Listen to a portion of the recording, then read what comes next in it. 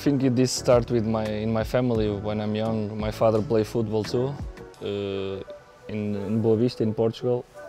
My brother played football too, so in my house we speak always about football. My mom always tried to take a little bit outside the football when we are together, but no chance. We are speaking always about football. Yeah, but it was nice because my father and my brother are footballers. My father no, but it was nice. Yeah, what are some of your earliest memories of starting playing and getting into the game?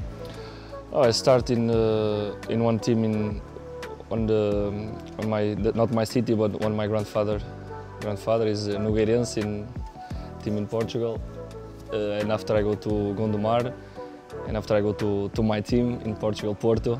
It was nice. I spent there most of my time when I'm young, so I enjoy a lot. When I go to the tournaments when I'm a kid, it was really nice. And yeah, my best memory is in Porto, of course. Yeah, you say your team, did you grow up a Porto supporter? Yeah, because my mom is a fan from Porto too. All my family are from Porto too, so since I'm a kid I go to the stadium with them. So when I'm there in the stadium, I always say to myself, I want to play here one day, and I want the fan sing for me one day here. And after everything happened, so I'm really proud from myself too.